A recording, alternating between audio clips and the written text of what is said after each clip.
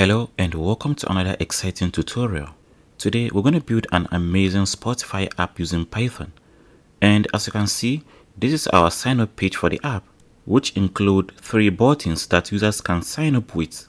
Then here we have the Python code for the app podcast page, which I'm going to run the code for you to see. And finally, we have the artist page here. And when I run the code, then we get the UI page for various artists that we can choose from. And this asset folder here contains all the images and other files required to run the application. So now, the first thing we need is to get the design of our application ready. I'm using the Figma software to produce this design. Figma is an online tool that helps people to design apps and websites. So click on Get Started here to create an account. You can also download the desktop app version by clicking on Products and then selecting Downloads. Then you will find the desktop versions for Mac and Windows operating systems. So when you are done setting up Figma, I have dropped the link to the Spotify app design in the video description. Go to the repository and then click on the Spotify app.fig. Then click on this little icon here to download the file. And when it's done downloading, go to your Figma homepage and then import the Figma file you just downloaded. So the next thing we will do is to convert the Spotify app design into Python code. And to do that, we're going to need a Python tool called Tkinter Designer. So Tkinter Designer is a tool that analyzes our Figma app design and then converts it into real Python code. And this eliminates the need for developers in coding GUI applications manually, while ensuring accuracy in converting the design into functional GUI applications. I will drop the link to the Tkinter Designer tool in the video description. And the next thing we're going to do is to click on Code and then download the whole repository on our local computer. And when it's done downloading, locate the zip file and extract the files to your local computer. And here is the whole code we just downloaded from the repository. Now, what we're going to do is to open our favorite code editor. I'm actually going to go with VS Code. And then click on Open Folder and navigate to the repository we just downloaded. Once it's located, click on Open. Inside the Files folder, you will find a file named requirement.txt.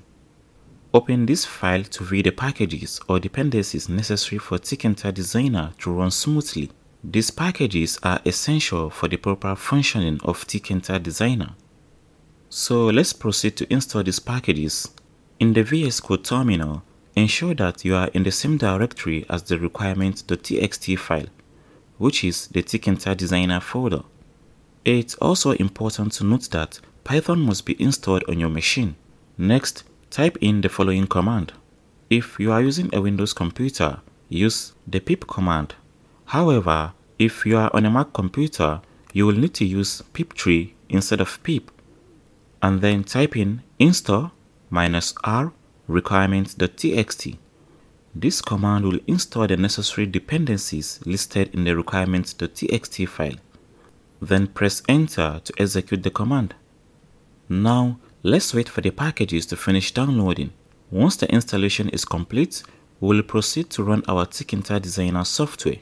Navigate to the GUI directory and locate the GUI.py file under the Assets folder. Open this file and then finally click on the Run button to launch the app. Now here is our Tkinter Designer software. However, one thing to note if you are making your own custom designs in the future, make sure your app design is inside a Figma frame. As you can see, all these 3 pages of our app here are inside a Figma frame. And inside these frames, make sure you name all your components according to the documentation provided on the Tkinter Designer.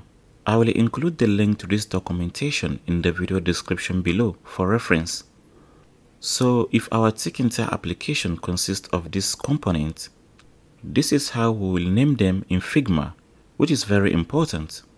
Because as mentioned here, the code generated by Tkinter Designer is based on the names of elements from your Figma design, and as such, you need to name your elements accordingly. So back to our design, let's address an important consideration regarding our buttons here.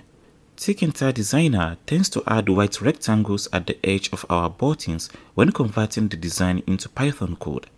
So to resolve this, we will draw an extra rectangle in the background of our buttons and ensure that the background for our buttons matches the main background of the app design. Once we've adjusted the background, we will then group the button and the background rectangle together and name them as buttons. And this ensures that Tkinter Designer recognizes the grouped element as buttons and generates the code accordingly without adding unnecessary white rectangles at the edge. So now, let's start generating the code for our Spotify application. So we need to get 3 things in order for Tkinter Designer to generate our Python code. The first thing we need is to get the token, and to do that, I'm going to head back to Figma, then navigate to the home page, and select your profile. From there, click on Settings, scroll down to Personal Access Tokens, and then generate a new token. I will name this token as Spotify, and then click on Generate Token. Now, I'll copy this token, close this window, and then return to Tkinter Designer. Here I will paste the token ID I just copied. Again, we need the file URL, which is our Spotify app design in Figma. So back to Figma, inside our UI design, I'm going to click on the share button here. Then copy the link here for the file URL. Then back to Tkinter Designer, I'm going to paste the link here to the file. Finally, we need to specify the output path where Tkinter Designer will save the code for our application. So I'm going to click on this little icon. Then I will select the desktop folder as my output path and then click on choose. Lastly, we're going to click on the generate button here. Now we're going to wait for the code to be generated and saved on our computer desktop. And once the process is complete, click on OK. Now back to our desktop folder, you will find a new created folder named build. And inside this folder, you will find 3 GUI files. Each of these files is representing different pages of our Spotify app. And here you will find the asset folder, which contains all the images and necessary files required to run the application. So I'm going to open this build folder inside my code editor. And when I run the first GUI.py file, then we get back the sign up page for our Spotify app. I'm going to close this page and then run the second Python file, which is actually the page for podcasts. Finally, when I close and run the last Python file, then we get the page for the artist, which is awesome, right? So stay tuned on the channel because in my upcoming tutorial, I'm going to show you guys how you can convert your Python code into real installable softwares. This means you can easily share your amazing apps with your friends or install them on other computers, even if they don't have Python installed on those machines. See you next time, and as always, take care.